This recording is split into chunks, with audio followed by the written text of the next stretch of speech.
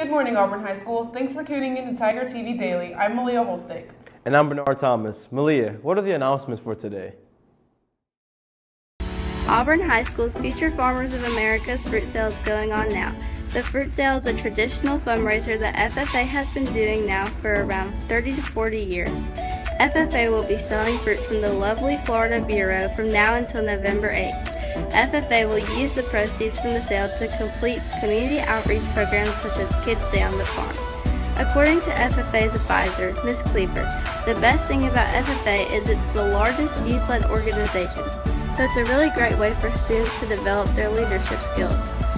To order fruit from FFA, you can email Ms. Cleaver at ldcleaver@auburnschools.org, or you can contact any other FFA member at Auburn High.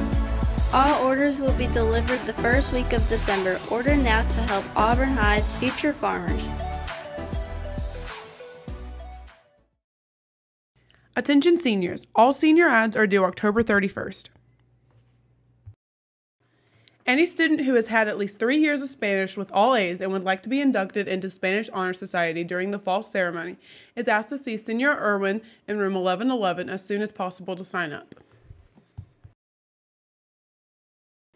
Mr. Brogan's CTSO will be donating their aid to Ruby's Run, and you have the chance to add it to your classroom decor. They will be collecting donations of $1 each at the run. For each $1 donated you make, your name can be dropped into the drawing to see who gets to keep the A at the end of the evening. If you can't make it to the race, drop by room 1306 to make a donation Wednesday or Thursday before 2 p.m. The last day to submit senior quotes is October 23rd. The sheet is now accepting submissions for the first art and literary magazine. You may submit art, poetry, short stories, or photography. Please email questions and submissions to thesheetahs@gmail.com. The deadline is November 4th. For further questions, please visit Ms. Mushera in room 1343. Are you still deciding which college or university to attend? College and university representatives will be on campus to meet prospective students on the following dates. Be sure to check them out in the SCOLA.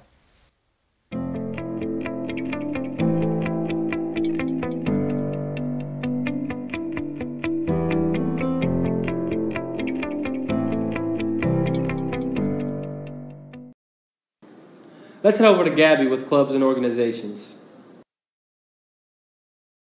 We wear pink on Tuesday!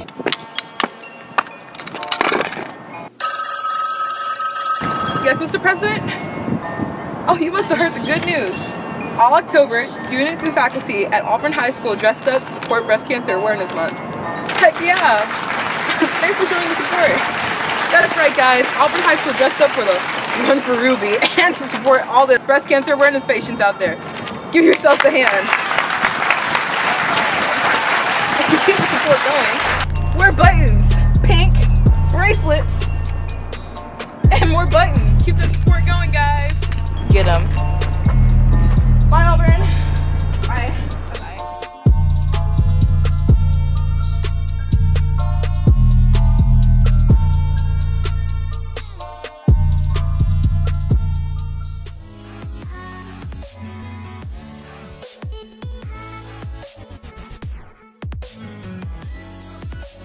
Measure twice, cut once.